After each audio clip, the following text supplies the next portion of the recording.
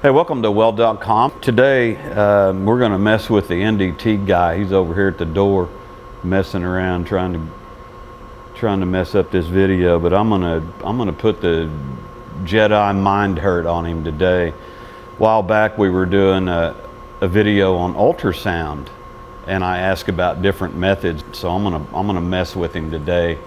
This will be kind of fun, entertaining, and educational. So what I'm going to do is I'm going to purposely make a weld crack, and how I do that is I'm going to put a piece of copper in it. Now I had these all laid out and they were perfectly straight, and it looks like the camera guy has been over here. Oh, by the way, welcome back, camera guy. We're going to have a little fun now, huh? You screw with my copper wires one more time, man, I'm telling you.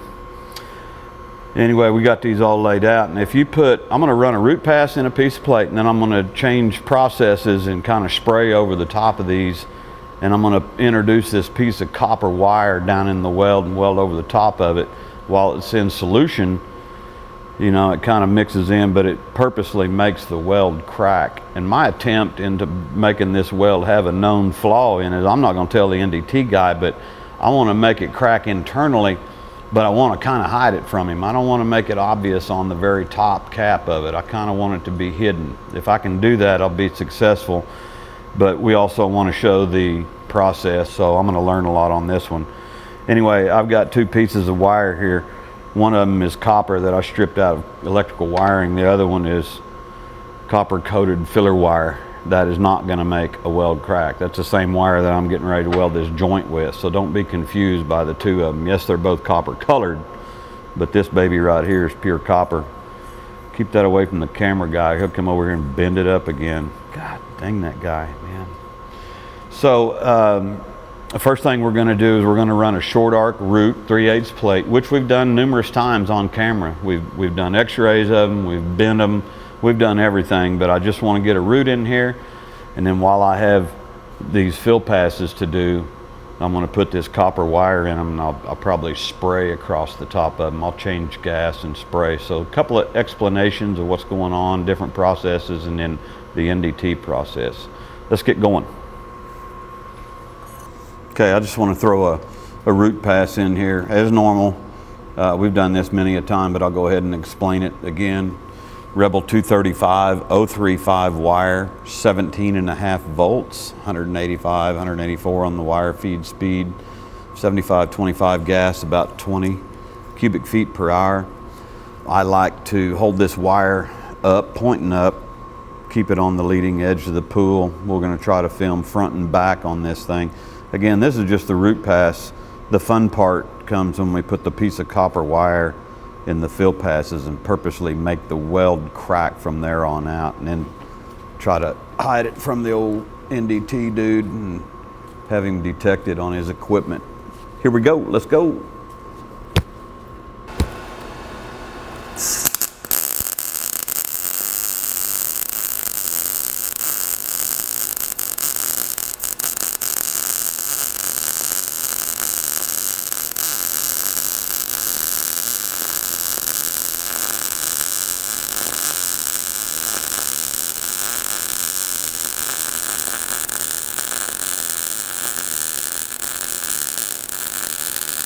I'm moving this back and forth slightly, trying to work it a little bit.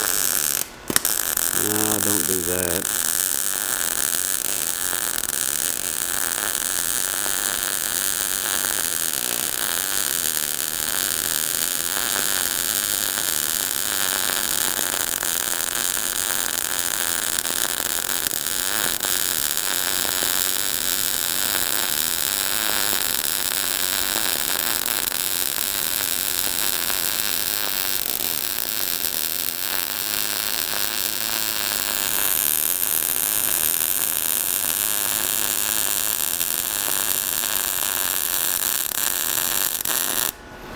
Yeah.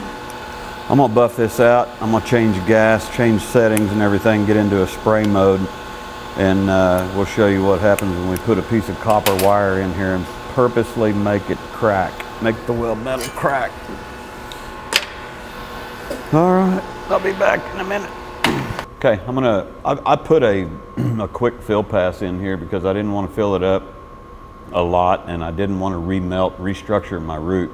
I'm in the flat position here, and I've changed this up. I've changed nozzles over to a spray nozzle, and I'm at 28.5 volts, 460 on the wire feed speed. My gas is now 8%.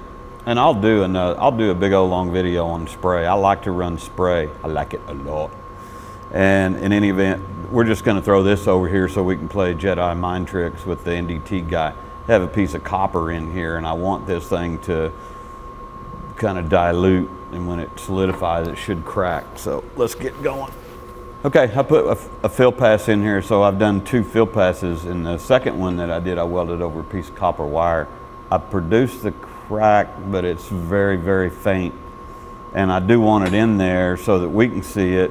I don't necessarily want it opened up where it's super obvious, so if I can just duplicate that again on the cap. So I'm going to put another piece in here, and we're going to do our final pass. And I've got this leaned up slightly, so I'll be going very slightly downhill. It's not going to affect the weld or anything, but I want to do it for one of the camera angles. So here we go.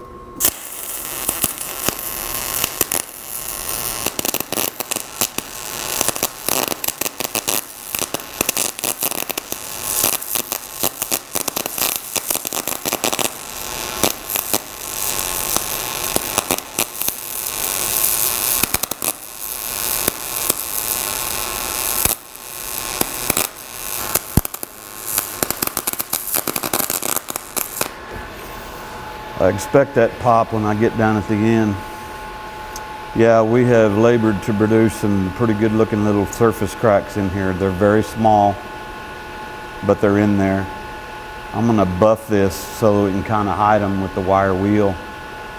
And you know, the toe's in there, and we have reinforcement. For what it is, it's perfect. So let's go play with the NDT guy and see if we can jack him around a little bit. All right, I'm gonna cool this off, clean it off, and we'll go meet with Mr. Garrett Vickery. Welcome back. A while ago, I welded up a test plate. Actually, we were going to say that the camera guy produced you a test coupon. Looks sharp. You like coupons? Man, I was trying to spray. I hooked up some 92.8 gas, and I swear when I did my test settings, this thing was like screaming, but when I got over here, it was like fluttering back and forth to like a hot globular process. But in any event, we did a root pass for you in short arc. Normal stuff. Visually, we're there. Visually, we're okay. Just first glance on this, right? Yeah. It's got a little more reinforcement that I like. It's substantial, robust. Yeah. We like that, but robust, don't we, Garrett? Yes, sir. All right, so we have a different process that we mentioned one time when we were doing the ultrasound. So ultrasound was like jelly on the belly, I think you said. Now you've got Mag Particle. We do. And so how does this work, and what all can we find with it? Because I put you some goodies in here. I'm not going to tell you what they are. Visually you said, testing. You know, visually you said, hey, we're cool. Yeah. But what are we going to do? How are we going to find any flaws? How deep we're going to go? What can this thing do here? Okay. So we've got an electromagnet here, right? So there's a coil wound in here. Okay. And an interesting phenomenon, when you pass alternating current through a coil, you create a magnetic field that alternates with that current. So when I charge this, I'm going to pass current through a coil in here, and it's going to create a magnetic field that travels through here like this. Kind of like at the scrap yard, that big boom that comes down and picks up all the scrap, kind of just like that. When I press the button, I'm magnetizing. When I'm not, right? And Did you turn you turn your pacemaker off before you come in? I don't have one. I do. No, I'm just kidding. Yeah. But that would interfere with. It would. You got to be careful around equipment like that. This is the portable version, so it's a little more localized. There is a horizontal wet bench that utilizes this similar technology, where we have a large 12, 16, 18-inch diameter coil, which makes a large magnetic field, which would interfere with the inner workings of some electronics. Yes. Safety first, Bob. Yeah. Okay. We're non-destructive. Okay. All right. You know how I am. Yes, I like bend stuff. tear stuff up. Yeah. So all right, so what is this guy here? Is this like a calibration? It is. It's a 10-pound test bar, and when I charge this, I need to make sure that the magnetic field that I'm making is strong enough to create a magnetic field that a crack, an inclusion. We're inspecting slightly subsurface here because the magnetic field goes into the material. Okay. But what we're looking for is a magnetic flux leakage. We're looking for a break in that magnetic field somewhere, and so it won't happen very deep in the material, but slightly subsurface will cause that magnetic field to escape the material well, I and think grab. that's what I left you behind. So let's. Oh. Yep. Okay. Let's forge on. So I need to charge this within a 2 to 6 inch pole spacing. I don't want my poles too far apart or too close. Okay. And then I need to lift this test block and rest it back gently. So I've created a strong enough magnetic field to lift 10 pounds. Okay. Okay. So then I know that I'm making that. I also need to make sure that my test piece is capable of being magnetized, right? I've had some students that when they get a little mouthy in class, you know, I hand them a piece of aluminum and tell them to go do mag on it and see them stress on it for 10, 15 minutes. You mess with the inspectors too. Yeah, huh? but hey, they'll never forget. It's got to be magnetic. Okay. So what I got to do when I charge this, my magnetic field lines run this way, and I need an indication to break that magnetic field. So when I'm testing this, I want to go 45 and 45 to make sure that I can get any possible orientation, right? Got you. And then I've got these magnetic particles here, just iron filings, very finely ground iron. It's like powder. Like powder that has a red colored. dye. Okay. Yeah. Red dyes for discrimination. You can see it. Well, there's all kinds of colors, just whatever gives you the best contrasting background. Okay. And I just lightly dust my surface. I don't want to get too crazy because, see, I need to blow away my excess. You got you a puffer. I got a little poof, puffer. poofer. Okay. Looking good so far. You would turn this here. Yeah. That's good. I appreciate it. Go the other direction. Well, how much of a range are you around the yoke? I mean, it's not strictly straight between it, is it? I'm right in between. I don't want to look out here. I don't want to look out here. Right. Yeah. Okay. Keep that charged.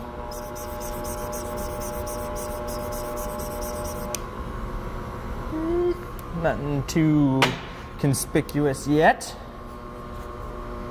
Oh. Uh-oh. Hello. What are you seeing there, old buddy? Right there on your crown, we've got quite the spider web going on. I wonder what caused that. I don't know, camera guy. Did you sneeze in the midst of your weld? Camera guy left you a little present there. Just going both directions here to make sure I get that to pop. Oh boy, yeah, it's like a 1/2 inch little spider web, little crater crack. So they're kind of all over the place. Get my little inspection light out because I am an inspector as well. Oh my goodness, yeah. So those are lined up kind of nicely. Mm-hmm. You can kind of tell by the ripple pattern that something did happen in this weld. I mean, by the surface grain structure, it just looks strange, and it does look crowned up a little bit, but still. Yeah. So what this is, and I've done this, and I don't remember if you still have the piece down there, but years ago I did like a 1-inch groove weld, and I put a nice big old chunk of copper down low, started welding it, and in the initial passes it really cracked, really opened up, and then as I came out of it, they were like this. They were just visually, you didn't see this when you first glanced at it. You hit right? them. No, I mean that was the intent. So we can keep this piece around, and we can even buff on it even more. Hit it with the wire wheel and took the silicon glass along the toe and across the crown. Anyway, I don't think it was done with Mag Particle. I think they did it with the Zyglow dye penetrant, and man, that thing lit up like a big old spider web. But visually and just straight light, you couldn't detect all of that. Right. And then when they got it in there, so that copper you know, you can create some solidification cracks. It gets in dilution, and then when the weld pool solidifies, bang, things happen. Yeah. Now, I wouldn't want to make one where it was just so obvious. This one was almost a little too obvious. It did jump. So, it jumped. Yeah. Yeah. But anyway, cool process. So this is anything that's strictly magnetized. Let me ask you, the stainless steel grades that are magnetized, you can still do all of those? Yes. What would suffer on that is the depth that I could inspect. Okay. Yeah. So how deep can you go with this process? If this crack was like 1/8 of an inch or halfway through this 3/8 weld, would it show up? It still has to be open to the surface, doesn't it? Or does it? It doesn't have to be, no. It can be subsurface and covered by the surface. Because it's breaking the magnetic field. Right. Okay. Right. Well, on our wet bench, we can get up to 0.45 underneath the surface because we've got a systems check where we test that. There's a flaw at a known depth, and if it shows at varying currents, we apply, say, 1,000 amps, 2,000 amps. God, yeah, we don't play. Really? Oh, yeah. And at each step, you'll see further and further down in the material because you're making a stronger and stronger magnetic field. Okay. So, you've got your poofer here, and you've already blown all the excess stuff off of there, but not all of it, because those are like now settled down into that surface. Yes, right? yes. And so that would tell you that this part is still magnetized, right? And if I gave this back to you to go weld on, how fun is it to weld on something still magnetized? Your arc get a little jumpy? I don't really like it. I don't like it gets it. to jumping around. Yeah, and so like I don't I'm like having making a bad your day, man. Yeah, I don't like making your job harder. I don't want you to make my job harder. So we're just gonna, all we have to do is apply that magnetic field and remove it away abruptly. And this is our residual magnetism gauge called a Gauss gauge. And if I drag that over this material, see I've got as close to 0 as I can. Can you remagnetize it and show that that thing going crazy? Sure. What's happening is this part's got magnetic domains in there. Right. And when I'm doing that, I'm aligning those magnetic domains. So even though that shows a couple of lines, does it I mean, what's the scale? It's -10, +10. What's it actually industry standard is less than 3 Gauss is acceptable after I finish. And so you see the plus and minus, that references north and south pole. Okay. Right? So over here, north, over here, south, right? Okay. Now I come down on here, give it a little twist, pull, and what I'm doing is I'm misaligning those magnetic domains to no longer magnetize it, and see now we have nada. Sweet. Yeah. Interesting. And you have this plugged into the wall circuit over here running. Yeah, 110. Is there? I'm assuming there's battery modes of this. Yes, and there's actually ones that don't even have anything. It's just you can use 2 permanent magnets and stick them down right on there. They're not as sensitive, but can still perform that. Yeah, because the magnetic fields communicate, and if there's a break. Really cheap process, Bob. I mean, third world countries, I mean, places, all this setup right here under $1,000, and it's simple to run. Wow. Now, getting the certification things to do certified work, that's different, but you can, I mean, a crack's a crack, you know, whether you want to keep using that piece or not. Right. Interesting. Interesting that, you know, you can do that depth thing.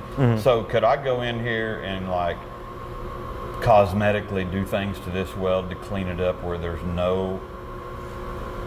nothing breaking the open surface? to the surface, and then resubmit it to you for your students, and then they use it as a part that, because visually they're going to say, you know, that's a pretty good looking root. Oh yeah, tied in. It's tied in. It's not as, it doesn't have the reinforcement that I like. Yeah. But, and then, you know, so visually we got a weld, and they'd say, okay, well there's nothing wrong with it. And then they go play and find those cracks. Yeah. Well, I may do that.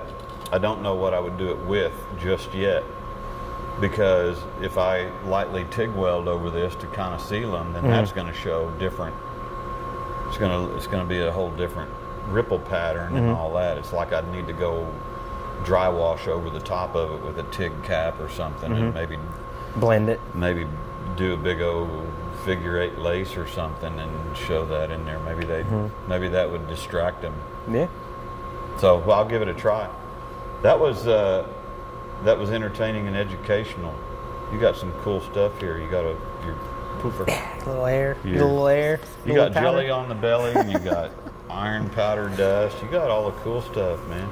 We need tools. So what's next? What are we going to do next? Next, we haven't done eddy. We could do some eddy current. Yeah. Well, I could actually do eddy current on that, and we could find those cracks with eddy current and show you what that looks like on a scope. Do you suggest a different type of part? Aluminum. Aluminum is preferred. Okay. Steel gets a little tough because that magnetic field, and with eddy current, we're using magnetic fields to induce currents into a material and measure the difference in that current creation. Okay.